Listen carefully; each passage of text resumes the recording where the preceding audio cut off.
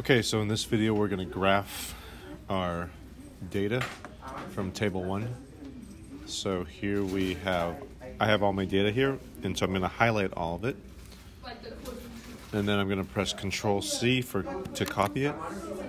And then I'm going to go ahead and open up Google Sheets, so sheets.google.com.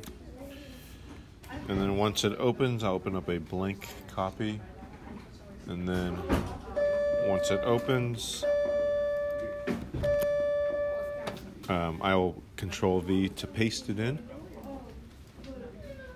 I see my phone right here. And then,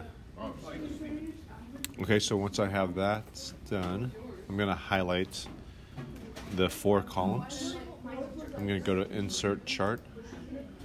And once I insert chart, it should give me this. So actually what you see is it shows me the resting test, the light exercise test, and the heavy exercise test at each minute. What you notice is I'm missing, it looks like I'm missing a y-axis. And so I can go to Customize. So over here on the right-hand side under Chart Editor, I'm going to go to Customize. And then the second drop-down menu is Chart Axis Titles. I'm going to go ahead and click on it on the chart title. I'm going to go to vertical axis title. So the 0, 5, 10, 15, that's the seconds, right? That's the time. Yeah. Time it took. So the time it took to change.